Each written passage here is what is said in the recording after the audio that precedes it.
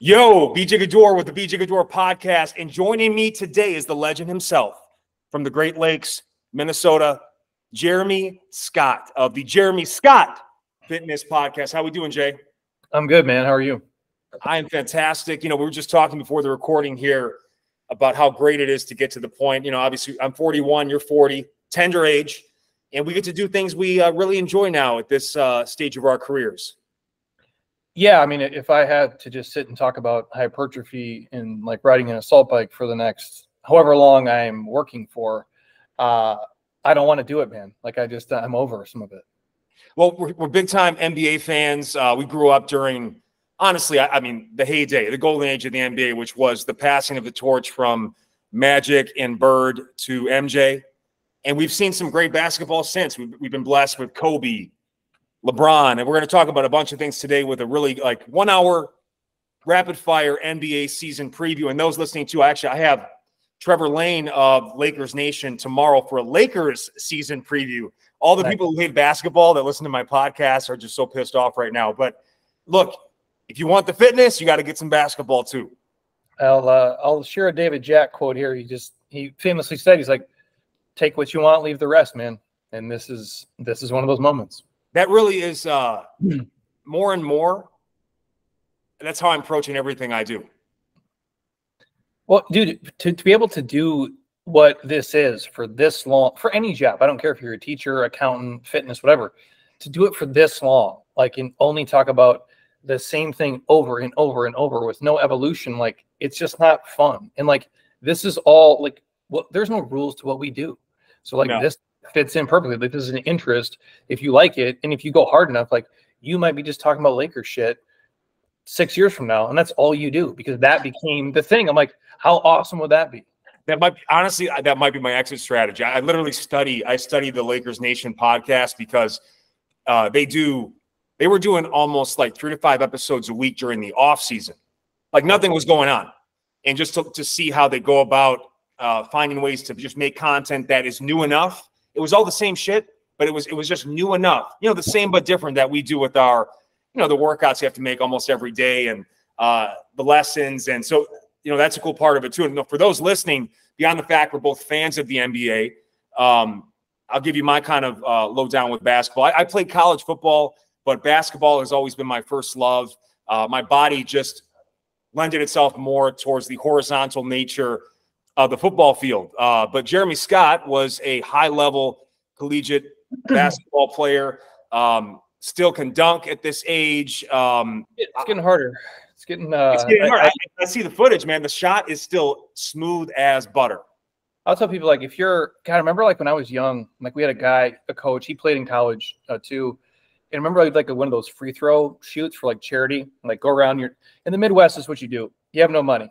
So if your team wants to travel, right, you go around the neighborhood and be like, hey, will you, donate 25 cents a free throw, and I'm going to shoot 100 free throws, and whatever you make, that's how much money they owe. And our coach, God, he had to been I'm going to say old as fuck at the time, probably 55, right? But when you're 12, you're he's ancient. And I think he made 94 out of 100, but I think it was 90 of them were in a row, right? He just got in this rhythm, and I was just that is so impressive. But to your point, the shooting is what stays with you for most people. If you can get in a rhythm and someone can rebound for you and no one's guarding you, you can be pretty good. The ball handling turns the trash. Your athleticism, sadly, it does leave you. Now it's if I go outside, and especially because I don't play indoors, so it's concrete.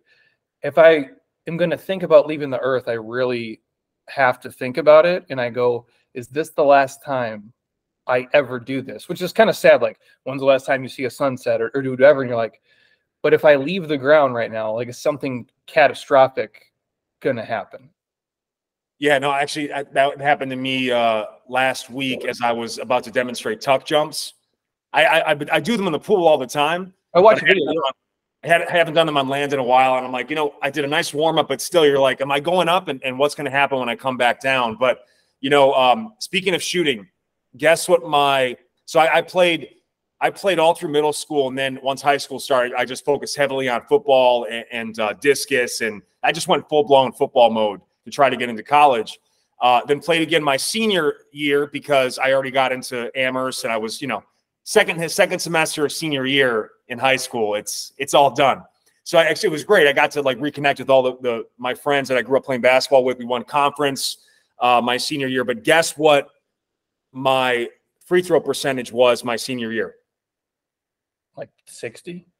25%. Oh, that's like Shaq. Worse. Dude, worse than Shaq. And it got so bad, too, because I used to go to the line, and my coach he'd be, BJ, focus.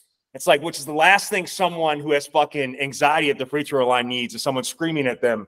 But I'm a rebounding and defensive specialist. I can finish around the basket, but it's a little bit iffy. But if you need like a shutdown, I'm like Dennis Rodman without the length, but just the physicality, if you will. Well, and then it's like now too, like if you ever did play again, like in a league, which would be like an over 40 league. And it's like if you could do it with governors on your body and not, go crazy, you're already going to be like one of the best people just because you're in shape. Like that alone, you're already in the 1% of the 1%. And that's one thing I'll mention too. I played in this, it was called the Business Basketball Association at the Kern Center in downtown Milwaukee. And there were some high-level, like, former semi-pro players. We had a couple NBA guys come through a couple times. What was his name? I forget his name. But anyway, but then it's a lot of guys, like, literally on the verge of tearing their Achilles if they make the wrong step. But, played. And there is nothing like a workout you can get from full court basketball, man. It is so fun. It's so competitive. And I miss it. I might eventually try to get back into a league around here, but I'm actually I'm rebuilding my basketball skills in the pool. I got like poolside hoops just so I can take away all the impact. And so it's a slow rebuild, because you have to admit, like, have you ever had more fun than playing an hour or two of full court basketball with your friends? Oh, dude, I talk about all the time. Like I was like lucky enough to do it for a long time with friends. Like even if it was just once a year, like we would play until like late 30s. And I would always tell my wife, I go, this is like my birthday, Christmas, New Year's, Thanksgiving wrapped up into one day. And we would sit, and again, now I couldn't walk for 3 fucking days afterwards. And I felt like just a complete bag of shit. And it probably took, 10 years off my life and 20 years off my joints. I go, but it was my funnest day by far. Cause I'm like, I wasn't thinking about work or life or any of the bullshit. I'm like, I'm just trying to every year I'd start, I'm like, well, I'm just going to take it easy. And then 10 minutes get in, and you're just trying to fucking kill everybody. And because it's who you are. And it's like, you get lost in the activity. And I like fitness for what it is, but I don't get lost here in the activity. Like these are workouts. Like they're fun, but they're not really fun. When I play basketball for 2 hours with friends, it's like 2 minutes went by. Like that's how much fun it is. And we're talking agility, we're talking up and down. I mean, it really is. And then if you play low, man, it's about as physical as it can get without a helmet. Oh, dude, yeah. And especially as you get older, because you start to push and shove a little bit. Yeah, for sure. Just here's a couple things. Don't call offensive fouls and pickup. You can't. I used to get into fights with these motherfuckers. Why are you calling an offensive foul on me right now? Because, when I set a pick, man, I set the pick, but I'm not going to move. And if you run into me, you're going to feel the mass, the density of what was a football lineman. You know what I mean? But they call an offensive foul. No, if you're the one doing it, like if I bowl somebody over, then I can call it. If I'm the one dribbling and I put my shoulder into your chest, I go, but otherwise, no. There should be certain, again, that's the tough part about playing pickup with people who aren't your friends. It's like you get what you get. 100%, which is one of your favorite lines, by the way, as an avid listener of the podcast. Let me ask you this. Can you tell people exactly where you played? Yeah, I played in college at Waldorf University, damn near 20 fucking years ago now. Super, super old. Like I could play like back in the day, but now, well, honestly, and now I look at it too, how good these dudes are now. Like, dude, I'm watching kids who are 12, 13, like doing shit that I couldn't do when I was like 20. And so I'm like, I don't know if I even might play anymore. Like, but again, that's every sport. Like you watch MMA, you watch the NBA. They've gotten so good. It's insane to see. it really what it is. It's the positionless nature of the game now. Like, you know, a big would be like, okay, just do the mic and drill and work on your post shots, but don't do anything outside of free throws. But now all these guys, they want to be able to play every position, and they have all the skills. It's been amazing to see. Well, and you sent me like a little list before here, and you put like Wemby on there, just him alone. I'm like, I watched this dude. I'm like, this dude is dribbling like I would dribble, and he's 2 fucking feet taller than me, and like the range and everything. I'm like, or even just like when you watch Giannis, like full court, get a rebound, take basically 4 dribbles, and he's the length of the court. And it doesn't matter what foot or what hand they jump off of and what they do. And I don't think a normal person understands, like, to be right-handed and jump off of your right leg and dunk it in stride, in traffic, is like one of the most insanely athletic things for people to do. And they do it daily now in the NBA. Where like in the 1980s, you would never fucking see that. And I'm like, it's crazy to just watch like how insane it is. Well, let's start there, because obviously he's the most lauded draft pick since LeBron. Actually, maybe since Zion, which I wanted to talk about too, because it's just that guy has endless potential, and it just seems like the diet piece and the conditioning piece keeps letting him down, or it might just be the fact that he's just got too much power for his frame. But Wembanyama is 7'4", 8-foot wingspan. Like you said, he handles the ball like a point guard. He's got touch around the basket and around the three-point line like a shooting guard, and very thin. But he's one of those like Manu Bo, for example. It was like 7 feet of legs and then a trunk and a head on top of it. But he's got a lot of really good proportion. Like he doesn't look it almost can look like gigantism sometimes, right? Like when you get that tall. But his proportions, like this dude has unlimited potential. Yeah, I mean, it'll come down to, the injuries, I guess, like a lot of people, like if he can stay, I mean, the fact that he got with the Spurs is crazy enough. Like it's a good system. He didn't get, I'm not talking shit about like the Kings or something, but, you know, and the Kings are better now than they were, but it's like you can get stuck with some of these franchises where you kind of just get swallowed up. And I think at least he got into, it's like the Tom Brady gets with the Patriots versus the Browns. It's like, I'm not saying Brady's not the GOAT, but he goes to Cleveland. We're not talking about him today the same way we talk about him. And I think that matters for these dudes. But yeah, when I watch him to be that big and that skilled, it's crazy. I guess how they use him. And then if he can just stay healthy, it would seem to me like, I don't know how he doesn't just murder like over time. But again, I know the NBA, again, like if you ever used to watch the N1 mixtape tour, I remember they would do the interviews and Ali Mo was on there like in the hot tub one time. And the simplest way he says, like, the NBA is hard, dude. Like the NBA is hard. It's not for everybody. Like the NBA is hard. It's like, I'm happy just doing this because the guys are so good, and you have to be so durable for so long. Yeah, I mean that's really the issue with him. Like obviously he is thin, and those levers are just so prone to, you know, a rolled ankle or a twisted knee.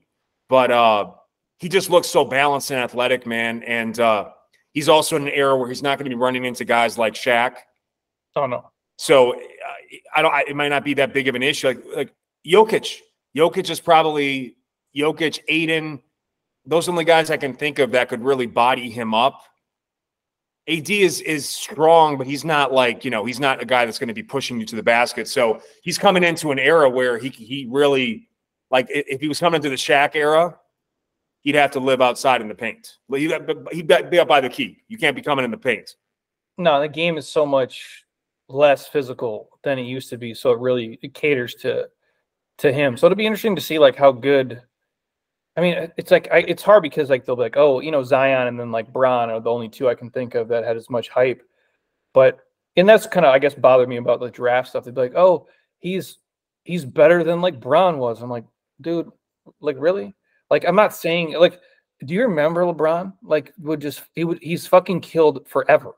Like literally since high school, he is killed. The minute he came in the league, he is fucking killing everyone. He's not the best guy in the league, but he's like year one, top 10 dude, easily.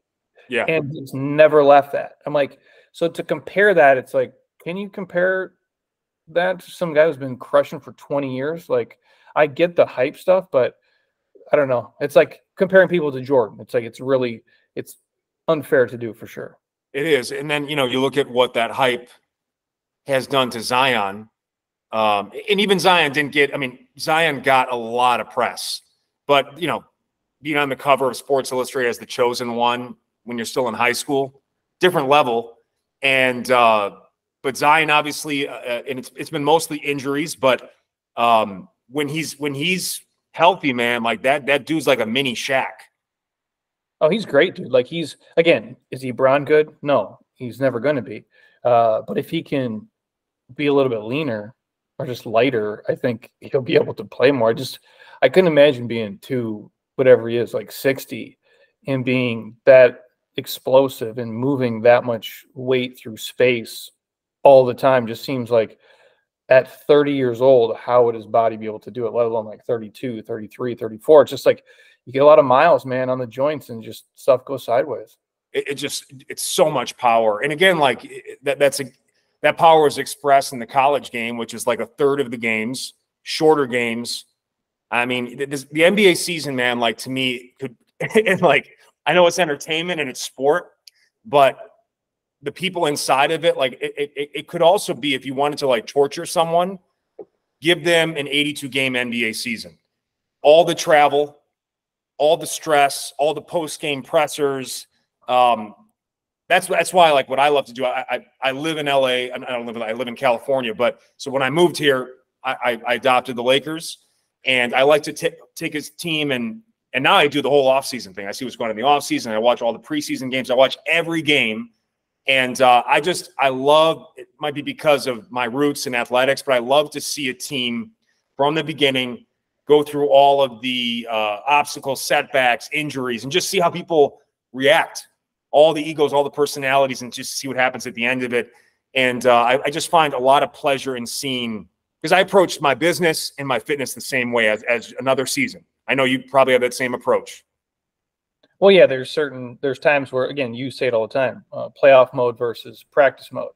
It's true, because you can't, again, and these guys know, people are like, well, I can't believe these dudes take, these days off. I'm like, dude, it's a job, and I don't think we forget that until, like, Jokic will be like, hey, man, I'd rather go hang out with my horses than play basketball, which is fucking wild that he seems like sometimes disinterested. And it really does seem like it's a job to him, but it is. Like, they're not only like the physical part of playing that much basketball at that high of a level in a year, to play 80 to 100 games seems fucking impossible for your body. So, like, while this guy was, he had a DMP, didn't play this, I go, you get sick at your job, you get injuries doing the shit you do. I'm like, yeah, this is their business, to be able to be available. But the fact that these dudes can play even half the games, to me, like, that seems very reasonable. Like, even I know it's like, well, Kawhi doesn't play a ton.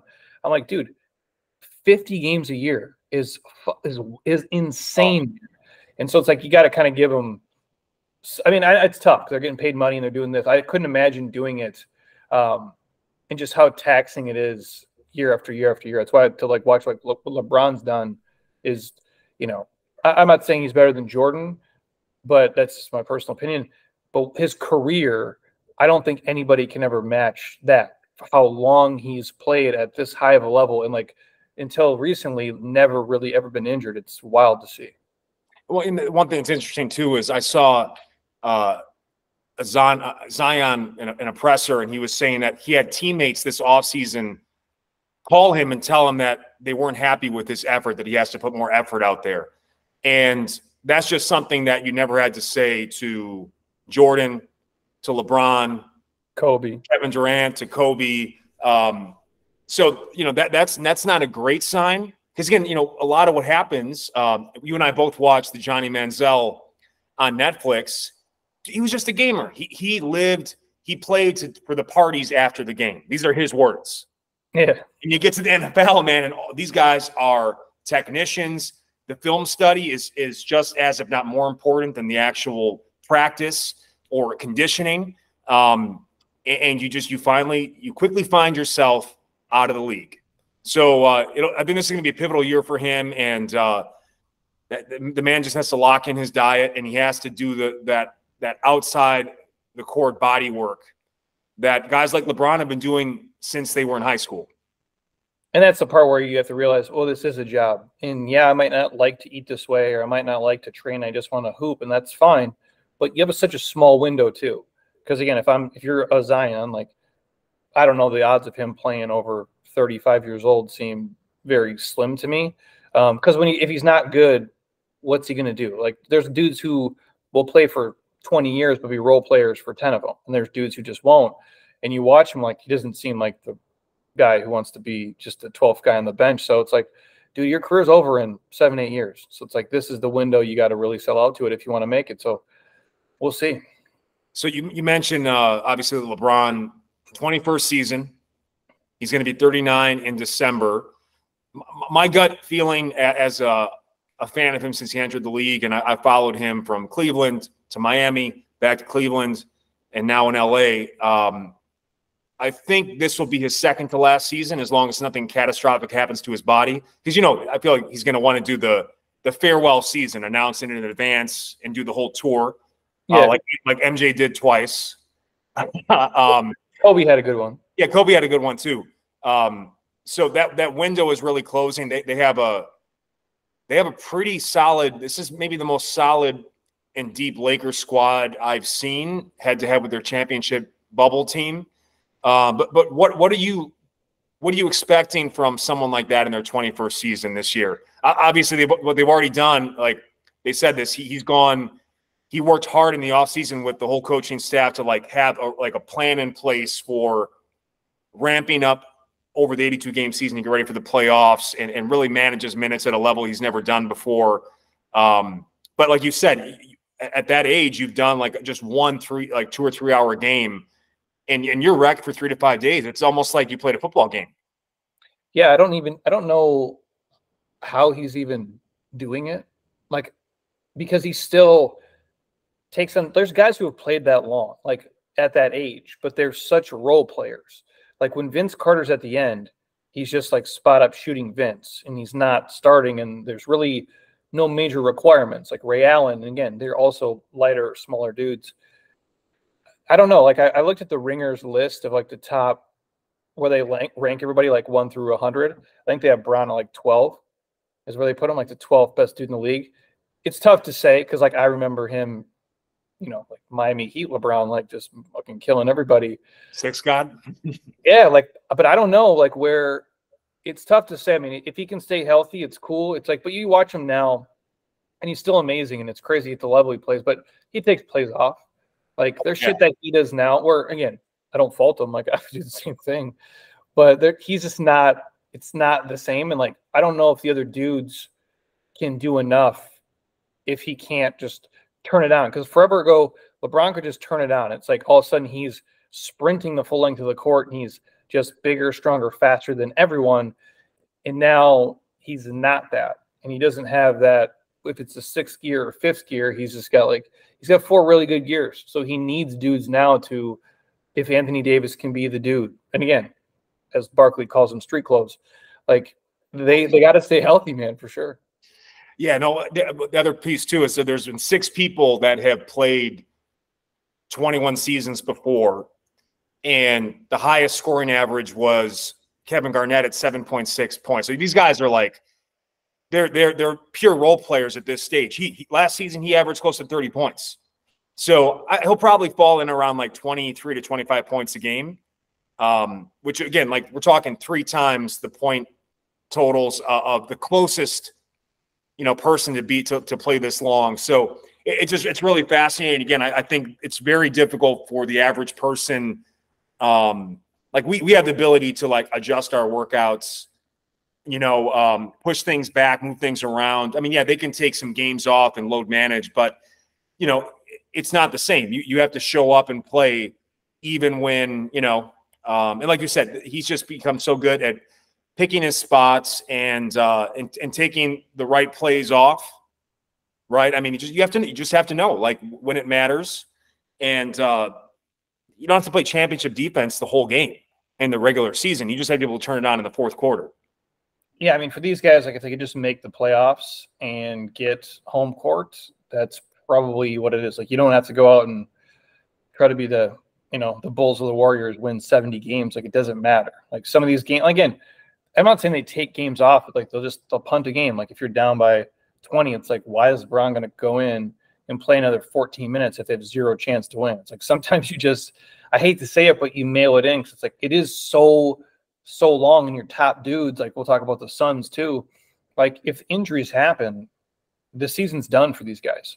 Like if some of the key guys are out, like the whole season's trash. And the window for the Lakers is basically these 2 years. And then when Bron's gone, it's like, where do we go from here? Because it's like it's a pretty big hole to fill. It is, yeah. And again, like I still marvel at his last game, which was a sweep, but it was, I'm a Lakers fan. It was a competitive sweep. Those games were a couple possessions each way, but obviously they got swept. The Suns managed to get 2 games off of Denver. We're going to talk about the Suns' big 3, Lakers Nuggets, but nearly 40-point triple-double at that age with a torn tendon in his foot. So again, like I know you do the same thing. I try to draw as much inspiration as I can because some of these mornings I wake up and I feel 85. But it's just a reminder. I think for him, just kind of studying his process, I just don't think he allows the space in his mind to let his age corrupt. Because age corrupts. Like you start kind of feeling sorry for yourself, or you start thinking about your limitations versus just your mind's ability to overcome. I just don't think he allows the space in his mind for age to take away. No, and he's been the man for basically his whole life. So you have this insane belief that you can basically be superhuman. And I always say it's never a problem until it's a problem. And he's, knock on wood, never had these catastrophic things where if all of a sudden that's why I watch like Klay Thompson, and you watch his journey and you're like, how fucking impressive that this dude didn't play for like 700 some days, and he's now back playing in the NBA, and he's still really fucking good. Came back from an ACL and an Achilles, and like LeBron's never had that. So it's like you are superhuman, until you're not. And it's like, so to his benefit, I think he's never had like to get mentally wrecked because he never had to go through this traumatic shit. So if he can keep that together, like he'll be fine, and as long as the pieces around him are good. But yeah, I don't think a normal person watches it.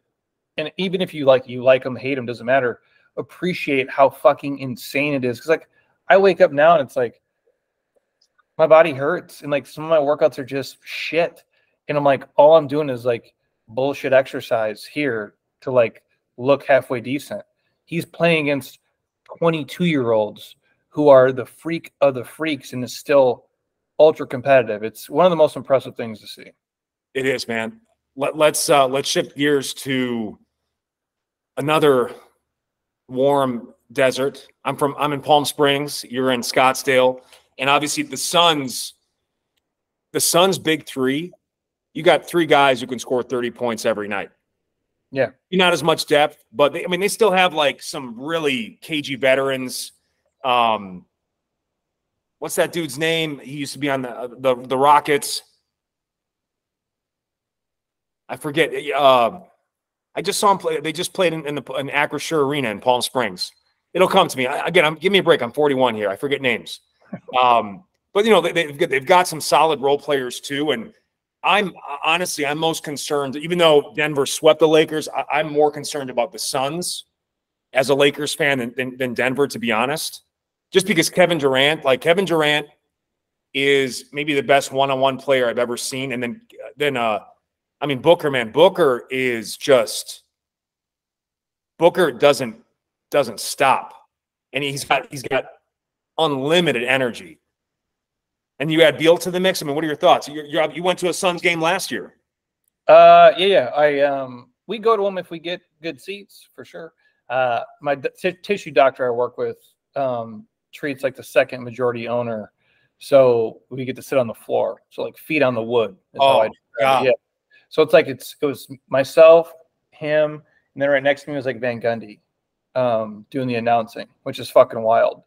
Because then again, like, and in that front row when I was there, Mayweather walked by with like his whole crew of people, and when you get those seats, you get like all the backstage access. So like Ballmer's in the bathroom because they're playing the Clippers. He's like taking a piss in front of me, and who else back there? That guy. He's at every game. He's a ton of Lakers games. He's an old dude, longer hair, wears the hats all the time. It's like always this weird fashion stuff. He travels everywhere. He always has young chicks with him. Yeah. He's always at the Lakers games and the Clippers games. Yeah, so he was back like in the VIP area too, which was crazy. So yeah, like and again, everybody here is essentially like a Suns fan for the most part, or they talk about it a lot, and they hated Ayton so much. Like just everybody, and I'm like, dude, he's a young kid. Like he's good. I know you paid him the money, so you expect him to be something else. But it's like sometimes dudes he's not Shaq, dude. Like you're not. There's only one Shaq, and he was not going to be that. There's only one Akeem. Like he wasn't going to be that. He was fine for what he was. So I think trading in, they had to do it for sure. But with the amount of money you spent, and you basically got 3 max dudes, like. You need to win like now. I don't know how many years they have. The window's like the Lakers, 1 or 2 at the most. But again, one of these dudes goes down, the season's trash. Oh yeah, for sure. Because you look like Booker. Like Booker makes tough shots, dude. Like the shot making is like it's extremely hard what he does. Like he takes tough shots, he makes them. And Beal has been a top 5 dude in the league scoring wise, like for a long time. So it's tough because like you can't guard all 3 dudes. Like if you want to say Beal's the 3rd option, that's fucking wild, man. Because whoever that dude is guarding him is getting cooked, like all the time. And it's like if you switch them, then it's Booker, and then Durant's a nightmare. Like offensively, like there's nobody better, I don't think, in terms of shot making. Like you have 3 of the top, if you want to say 10 shot making dudes in the league on one team. It's going to be tough to beat. But again, the window is small because it's a lot of money you paid for a small amount of time. So this got to be their year, I think. And they just played the Lakers here in Palm Springs, the final preseason game, and I mean their bench guys ran the Lakers bench off the floor. Now we didn't have all our guys in, but they didn't even play Beal or Booker. And Nurkic is a solid big. Yeah. He's a big dude, man. Like he'll give Anthony Davis plenty of trouble on the glass, and so that team concerns me. It really concerns me because they have Frank Vogel, your boy. Yeah, no, that's what really, because I thought he was an excellent coach, and he was obviously the fall guy for the whole failed Russell Westbrook experiment. And the last thing you need is one of these coaches who really is about like the nuts and bolts with a chip on his shoulder about getting fired right after winning a championship. Well, and he knows the Lakers. He kind of knows the system and stuff. So it's yeah, that's a tough one, man. It is. Well, let me know if you get front court seats for a Lakers game. What about the biggest offseason story? Dame Dollar going to my hometown of Milwaukee. I mean, they should be. It's tough because like we were on a text too with Dave Jack about Holiday and the Bandman hanging out together, which is a story in itself. It's tough, man, because like I like Drew Holiday. Like I thought he was awesome. Like defense wise, he's one of the better defending guards in the league, like easily. And Dame is not that for sure. Not that he's bad, but it's levels. But the shot making of Dame's what, 33? So he's kind of like in his prime window. And then if Middleton's the third option, that's a tough 3 dudes. They're good, man. The Bucks, I think they got better for sure. If it's out of the East, you got to think they're the favorites, I would imagine, for sure.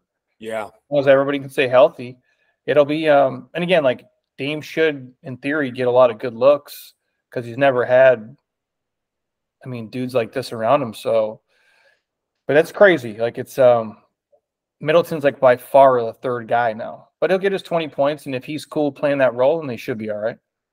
I mean, they have right now arguably the best player in the league for the first 3 quarters of the game in Giannis. And then there is no better closer than Dame.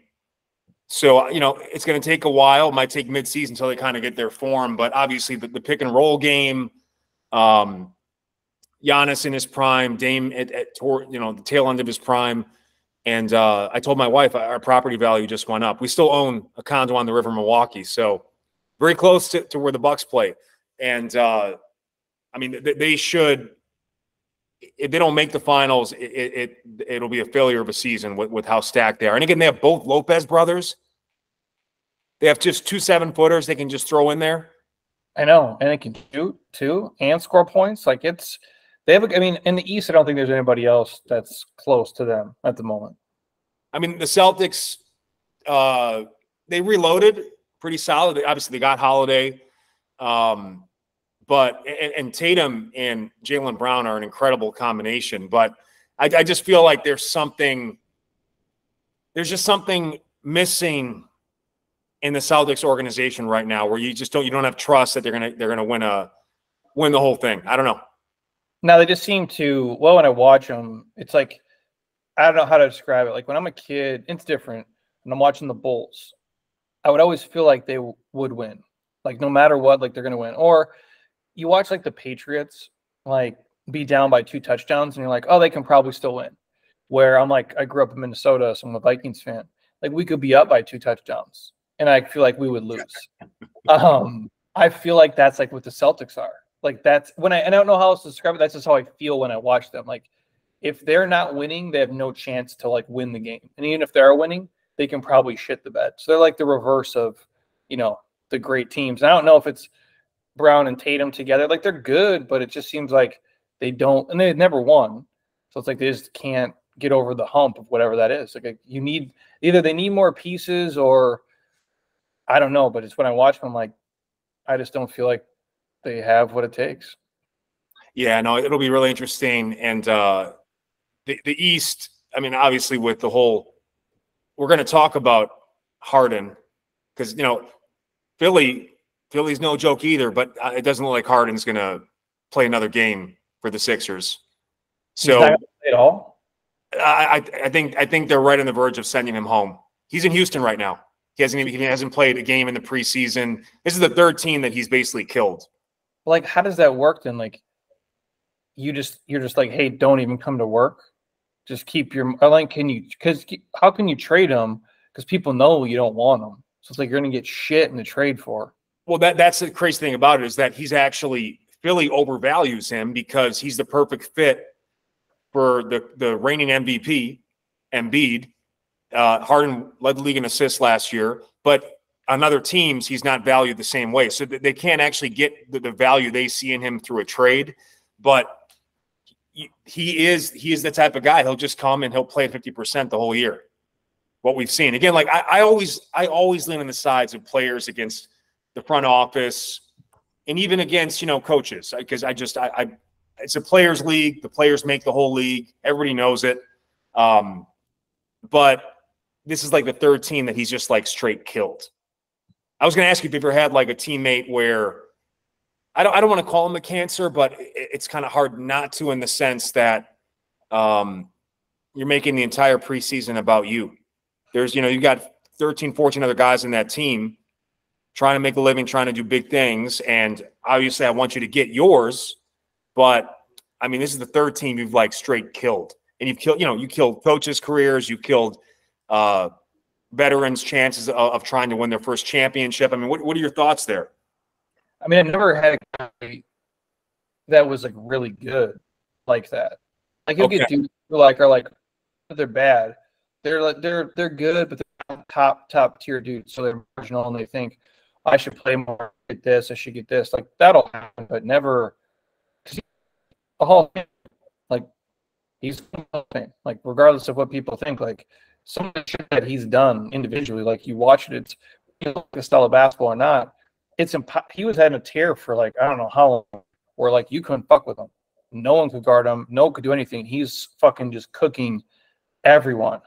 But when you get to the point where you go from team to team to team and it's worse, like when you leave than when you got there, like it's not good. Now it's like, again, I get the whole, you and the owner got your beef thing, but I'm like, bro, like this is your career. And if I don't know, it would just suck for it to end like this, where it's like no one even like you're so good. It's like kind of like the bullshit Melo thing where I think Melo got, kind of railroaded. And I don't think a lot of it was his fault. And like there was a narrative about him, but like the Harden one seems to be true.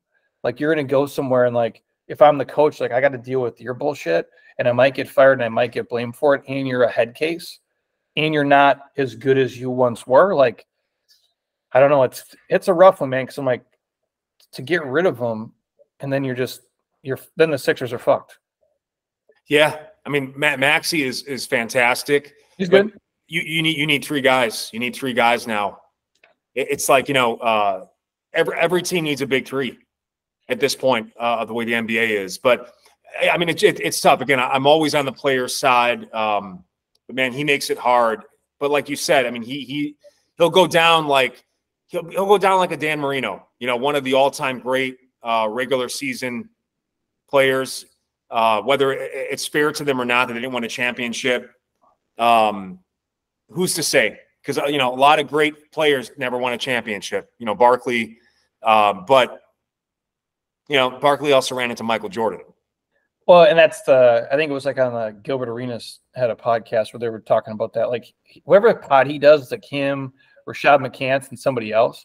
Like Gil makes it obviously because he's just fucking wild, dude. Like I do like listening to him, even though sometimes he just goes nuts. But it was like, would you rather have like 50 million and a championship or like no championship and like 300 million and like with not even like a tenth of a second hesitation, and Gilbert is like 300 fucking million right now, doesn't matter. And he was comparing careers too, so it's like, would you rather have Barkley's career or like Robert Ory's career? And it's like, well, we're not. And again, no offense to Big Shot Rob, which I'll bang out in a second here. No one remembers him. No one talks about him. Like it's not a thing unless we randomly bring him up. Like Barkley is like, he's Barkley, dude. It's a one-name person, and you remember him forever. And no one would debate like, I'd rather have Ory's career over Barkley's career. I don't think anybody would say that in their right mind, especially if you're like a real player, because individually they're not even in the same stratosphere. Oh yeah, and I mean, what Barkley, especially his MVP season, man, in the desert, in the valley. Right? I mean, and again, if it's not Jordan, he's a champion. But there's a lot of guys: Reggie Miller, Patrick Ewing, Gary Payton wins one, Sean Kemp doesn't. It's like Malone, Stockton. None of these guys fucking win. Drexler. Michael's the reason. Yep. It's like, and that's where it's like it's tough to look at it both ways. On a side note, I did think about this the other day. They should really do a 30 for 30 on like the Kings Lakers. Like they really like that whole, because that doesn't get like the Bibby, Weber, Pazier. Like that's one loose ball rolled away, two Big Shot Rob makes it. The Lakers go ahead. If not, the Kings are going to be champ. They're going to go to the finals. They're probably going to win the championship. Like, yet they never know that they become the Buffalo Bills in the sense of like one of the best teams. Them along, it's crazy too, because like the Trailblazers too, against the Lakers when Shaq catches that lob from fucking Kobe, it's like they were down that game. Like they lose that game, they probably lose, and then that Blazers team ends up being it. But I just remember that Kings series being like, God, man, the Kings are really fucking good, but just couldn't get over the Shaq and Kobe and like Big Shot Rob. No, so I have Spectrum, so they do all these like top 10 Lakers moments. Two of them, like we just talked about, that game where they're going down into a game 7 into the fourth quarter, 16 points trailing, the Blazers stacked. Rasheed Wallace is just a role player out there. I mean, like an incredibly stacked team, but the best 1-2 combination of all time in Kobe and Shaq, and they just find a way. And they have Derek Fisher, Robert Ory, like these killers. Ron Harper, just casually coming in, one of the best guys to ever guard Michael Jordan. Yep, that's Ron Harper. Yeah, that's why they got him. So these teams that never win a championship, or these athletes that never win a championship that were so good because we just celebrate we only really celebrate victory here, I guess, if you're going to give a priority. But at the same time, too, like what about that OKC with Ibaka, Westbrook, Durant, Harden? I mean, like potentially, but they ran into the Heatles. They ran into a peak LeBron James. Oh, and they had Golden State beat too. Like they really had the Warriors beat, and like ate shit against them.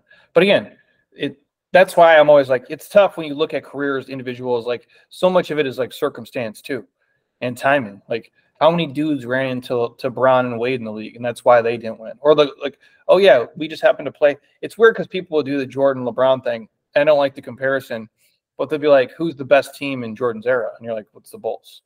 And they're like, who's the best team in LeBron's era? And you're like, Golden State. Which is kind of wild to see. Like, I don't know if that makes argument for or against one or the other, but it's like, you're not even on the best team, dude, like in your era. Cause like Golden State was so dominant for so long, but there's guys like, and again, I'm not saying Draymond isn't good, but again, circumstance. Draymond ends up on the Timberwolves. We're not talking about him. And honestly, he might not have been even on the second best team. It was probably the Spurs. Isn't that crazy? Yeah. But I mean, he was so, and both he won.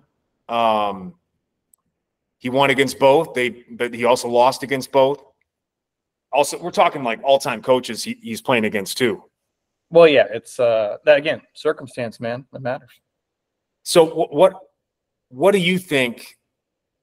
This is so early. Obviously, the NBA tip-off is at the time of recording this a couple days away. Well, before I get to that, what do you think about the Lakers and Nuggets beef? Again, I'm a Lakers fan. They're playing opening night, but Mike Malone has talked a lot of shit. I've never seen a coach talk so much shit. So we'll see what happens here.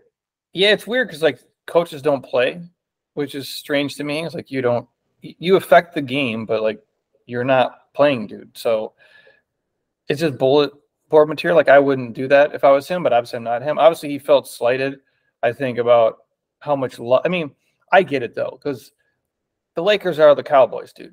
Like it's like America's team, even though it's not. But it's like you talk about the Lakers so much.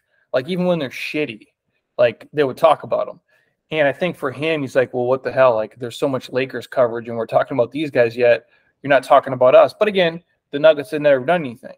So that's like kind of just what drives the nervous. It's you're selling the fight or you're selling the series essentially.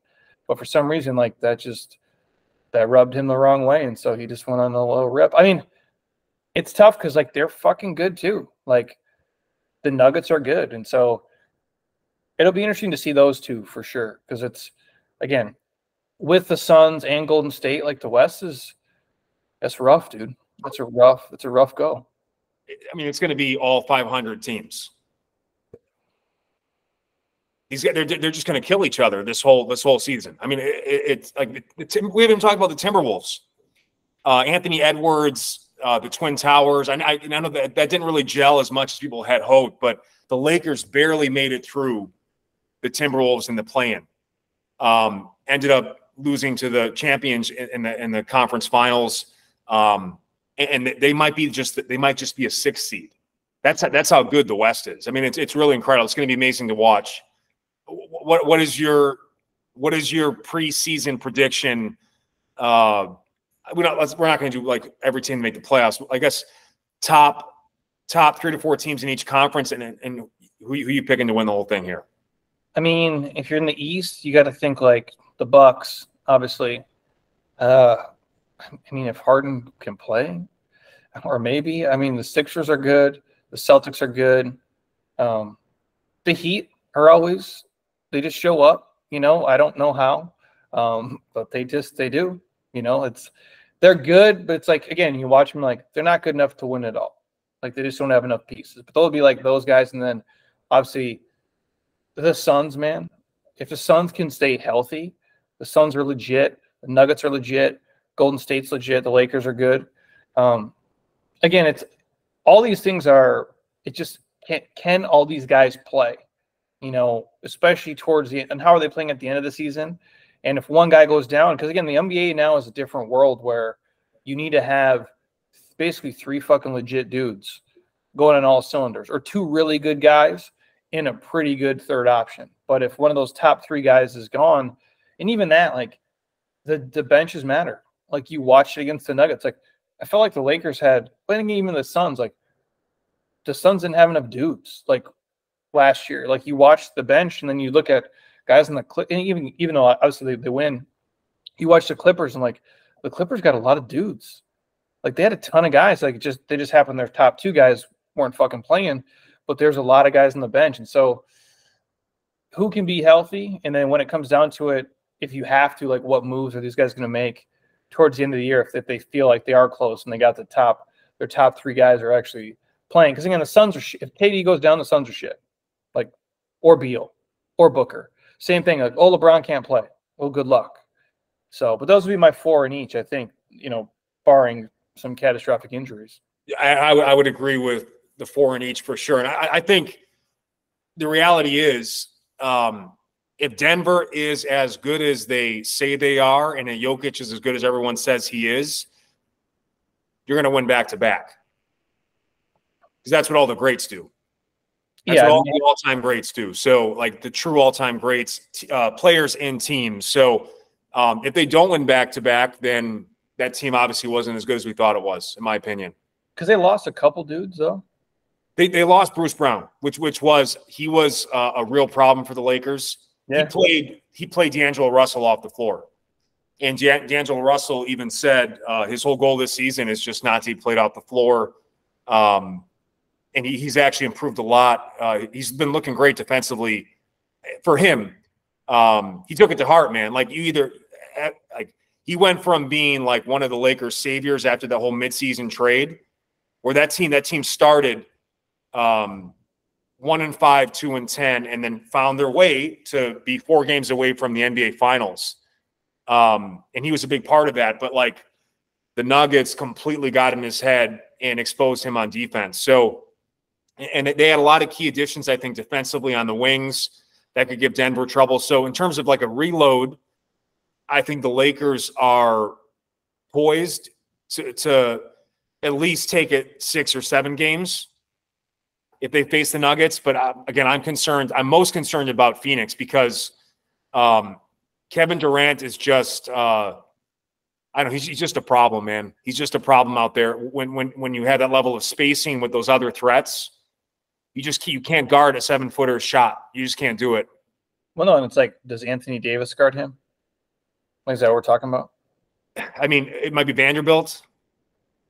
I mean, but good luck. That's what I mean. I'm like, and if those guys aren't by the basket, it's like, okay, well, KD's drawing everybody out, and it's like, okay, Booker can just do whatever he wants to do. Or, again, there's nothing against Austin Reeves or whoever. I'm like, you're guarding Booker, dude?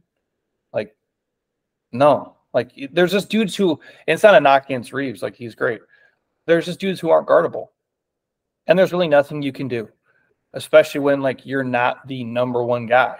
Or it's like, oh, just leave Beal out there. It's tough, man, when you got 3. Again, it was like Golden State, like with KD and Clay and Steph were so fucking good. It's like, if one guy is not on, it doesn't matter because these other 2 guys are, and again, you're talking, especially like that team, top 5 shooters of like all fucking time. Like it's insane to see. So it'll be, if the Suns can be healthy, man, they're going to be a problem for the Lakers and for anybody. So what's a more likely finals? Milwaukee against Denver or Boston against the Lakers, which would be that's like the dream scenario because now you got both of these teams, 17 championships going for the 18th against each other. Like that's kind of the dream. I think if you're a macro NBA fan and you're not just thinking about your own personal. Again, I'm biased as a Lakers fan, but I'm just saying what's best for the league. Though a Denver-Milwaukee matchup, the 2 true number 1s in both conferences would also be incredible. Yeah, I mean, like it would be for people who are young, they don't give a shit. But if it was like because they don't know, like if it was Lakers Celtics, it'd be cool just to see. Yeah, and you saw it, the KG in Kobe finals, you got a piece of it. But like just because of the history forever, I think the Bucks Nuggets would be cool, or even like, again, if the Suns can be, if they're fun to watch, like the Suns Bucks will be badass too. Just because I think that'd be if the Suns are shit, who knows? But I'm like, it's tough because like you have to be good. It's just like you just figure like you got three insanely talented guys. Like, how are you gonna keep them under 110, 115 points a night when three guys can easily get you 30 apiece? Like, there's 90 points right there just off by accident. Yeah, no, I don't know what. Though it would be nice to see the Lakers against the Bucks too.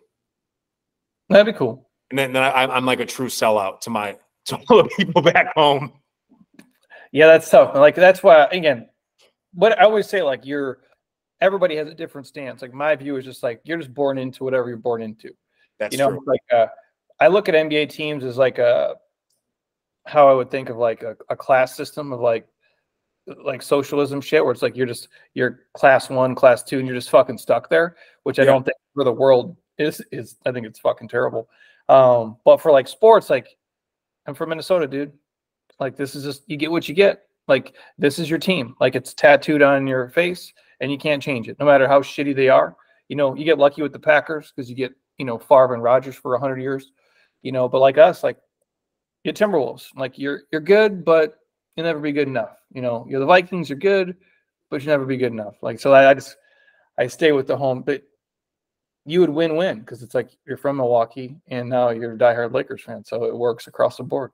So, I mean, look, I would, by the way, for mental health purposes, the appropriate way to be a fan of any league is to have 3 teams in order, right? So Lakers are my number 1.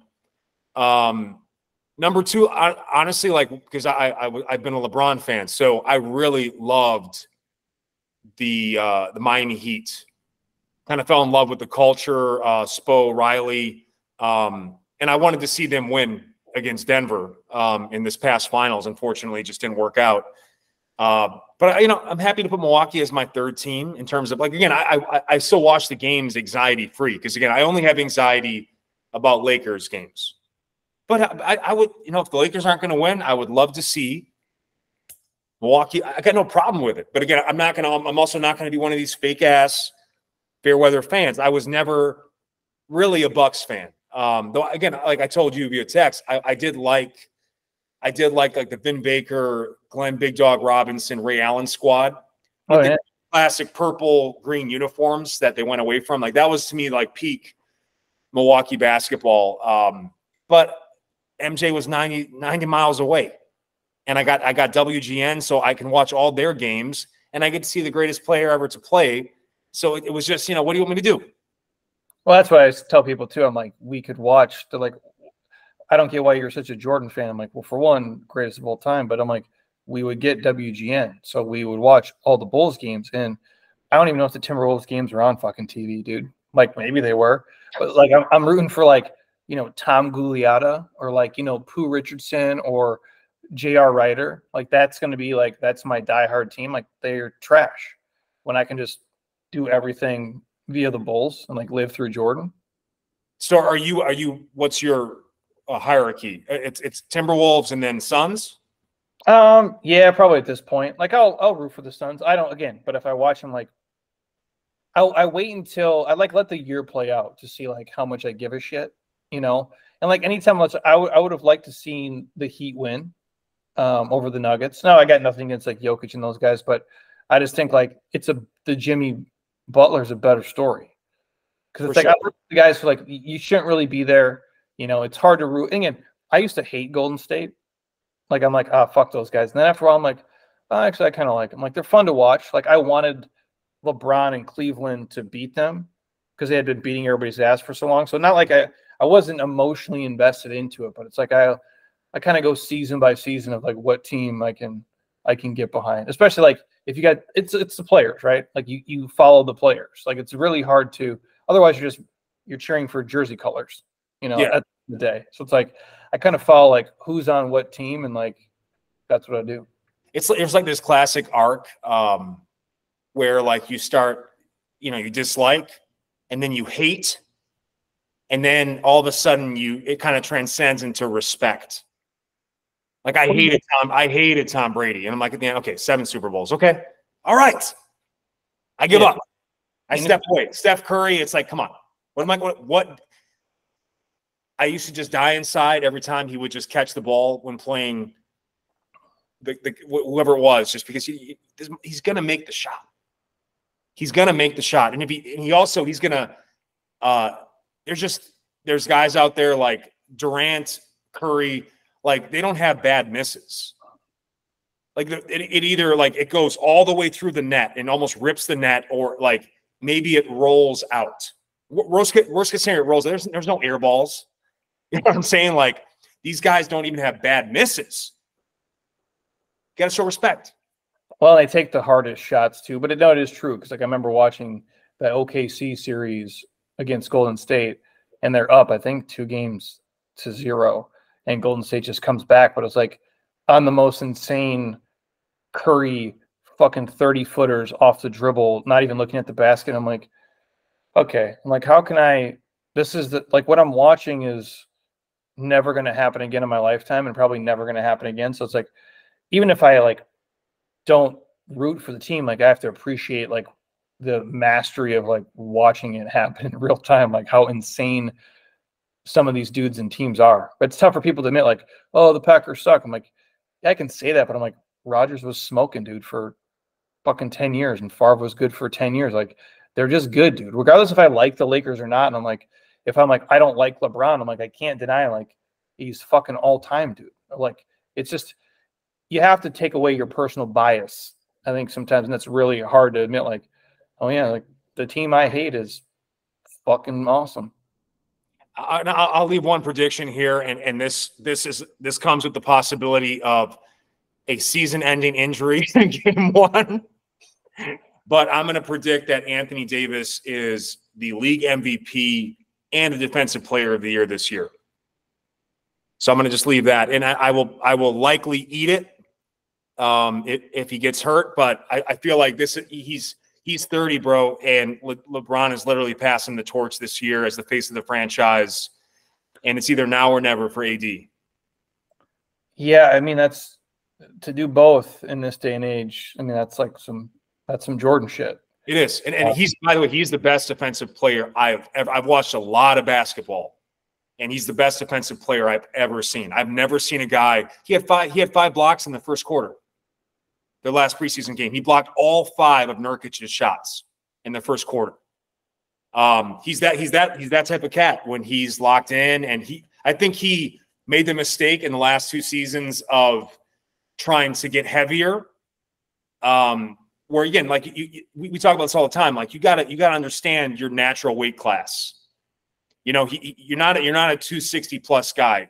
You're that 240 guy who can run all over the floor, and 20 less pounds, what it means over the course of a season, or you could say 20 added pounds, what it can do to your body over the course of a season. So, you have any wild predictions to finish off with here? I mean, the Anthony Davis one's pretty wild, dude. I mean, it could happen, but I don't know. I mean, like, if things played out, like, it's tough. The MVP is always hard too, because like the team has to be legit. But you know, who really is I guess I always go like, you know, whether it's MVP or not, like, who really is the best guy on earth? Like, is Jokic really the best dude? Like, if you had a draft, like, would you take him first, like, or would you take Giannis first? Like, so if the Bucks are legit, like, Giannis is the MVP, dude, like, to me. Or if it's the other way, like, I don't know who for the Suns is so breakout that, like, they just go ahead and above. So it'll be interesting to see. But I would guess Giannis MVP. Like, I could roll with that because I really do think right now in this moment of time, like, he is the best. He's the fucking dude I'd roll with because he's a problem, man. I think the most fun matchup is Giannis AD, because those two guys, like, it's 2 7-footers that are like legit the top two-way players in the league in their primes. Giannis has the edge on physicality, strength. Davis has the edge on touch, shot. But I mean, it's literally a draw when those two guys play. Yeah, they're both. I think when people watch, like again, that's if Davis can stay healthy. I don't know if he's ever played 82 games or anywhere close. Not that he has to play all 82, but can he just, not be banged up consistently over time? But yeah, when you watch, that's why I tell people, like, just regardless of if you like guys or not, like how amazing it is. Like, imagine Anthony Davis like in 1972 or Giannis in 1991. Like, you would drop them into a series and be like, what is this fucking alien doing here on the court right now? Like, how is this even possible? So, yeah, they're just both like freak of the freaks, man. So before we close out and kind of push what we got going on, I'm going to make a push. I'm going to make a call to the people. And I am pushing for Jeremy Scott to be in the next NBA All-Star Celebrity Game during All-Star Weekend. I want to see you out there just fucking one last hurrah, drop 30 points against like Kevin Hart's.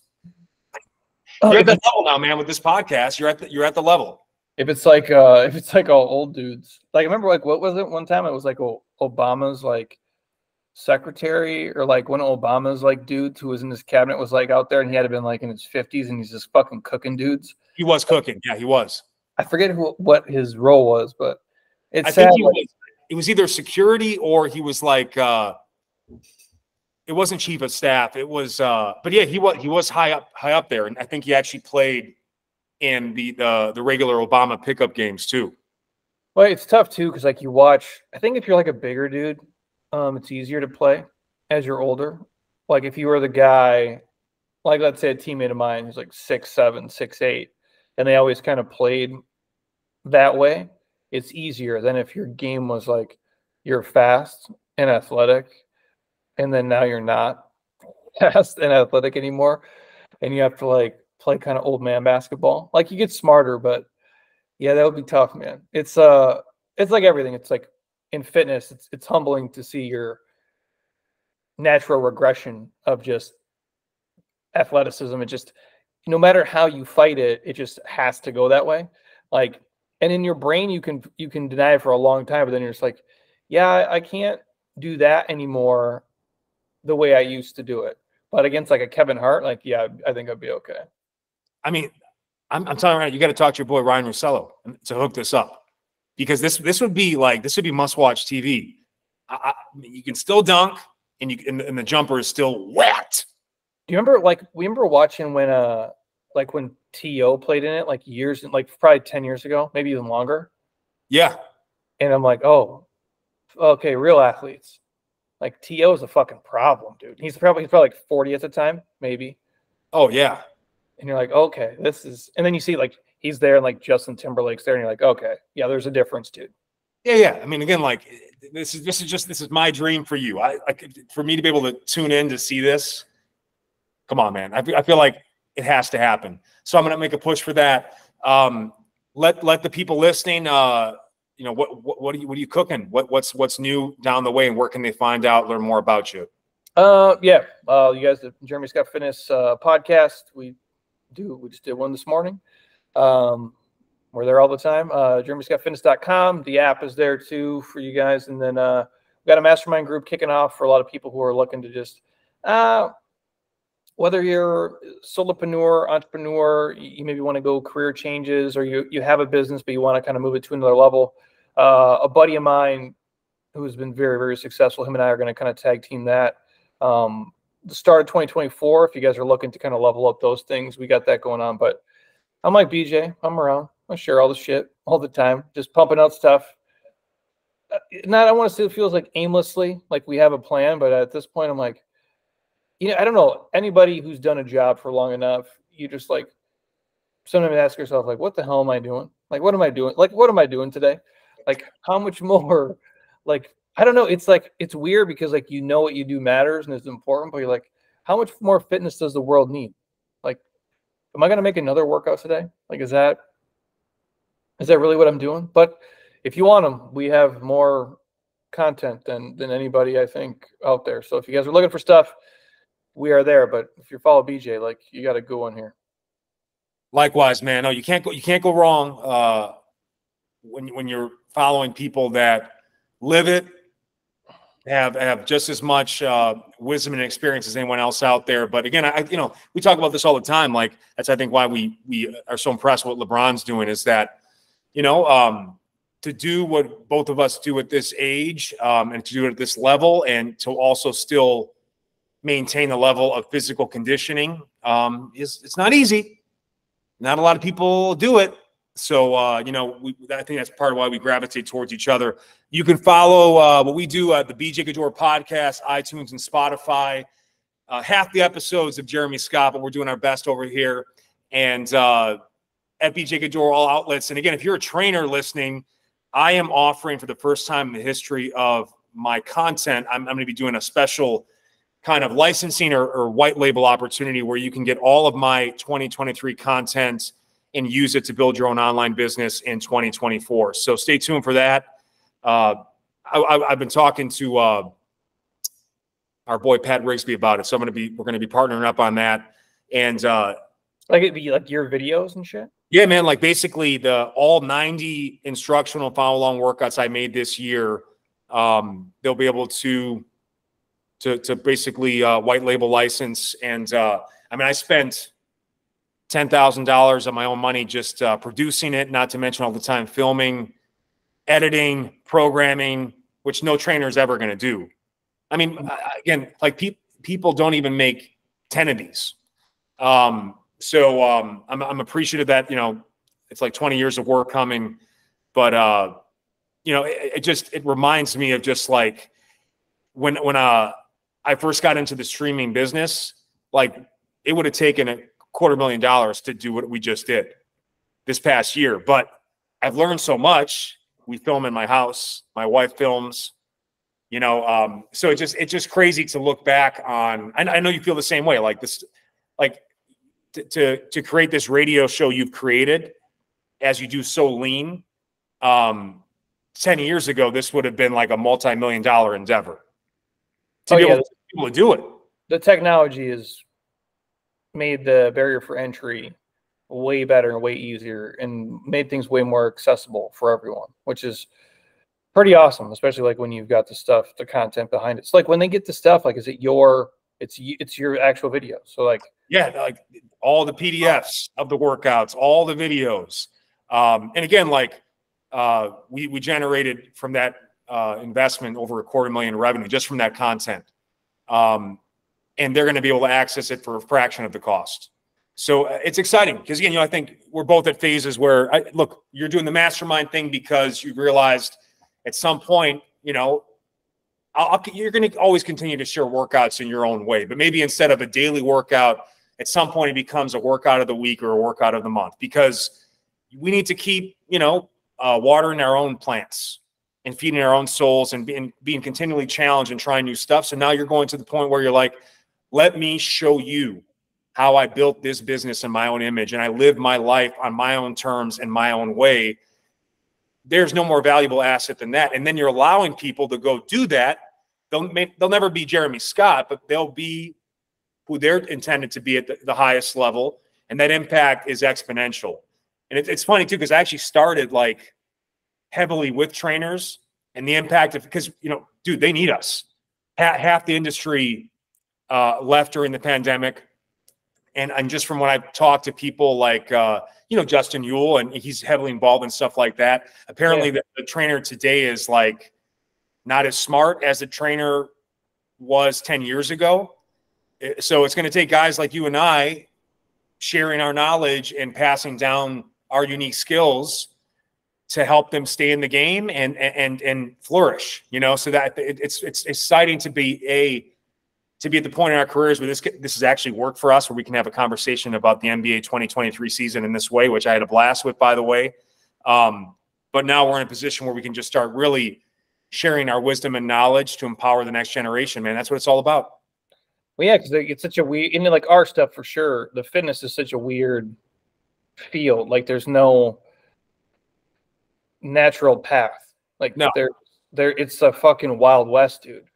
And like of what people think they want to do versus what reality is. And again, that does always change and shift too. Because like you don't think about it when you start it. You don't think about it when you're 22. You're like, oh, what do I want to do in 25 years? I'm just going to keep doing fitness. And like, maybe you will, like some people love it, but, and again, I'm not against it, but I'm saying I'm just tired today. I'm fucking here. It's a Sunday and I'm like, I got to be back here tomorrow at like 5 a.m. And I'm just like, I don't know if I want to do that tomorrow. No, I'll do it because I have to.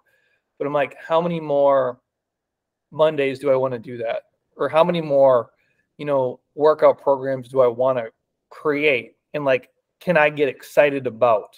And not that like there's not a need for it in the marketplace, but it's like, and that changes and evolves too, which is, again, there's no rules here. We're just making this shit up as we go.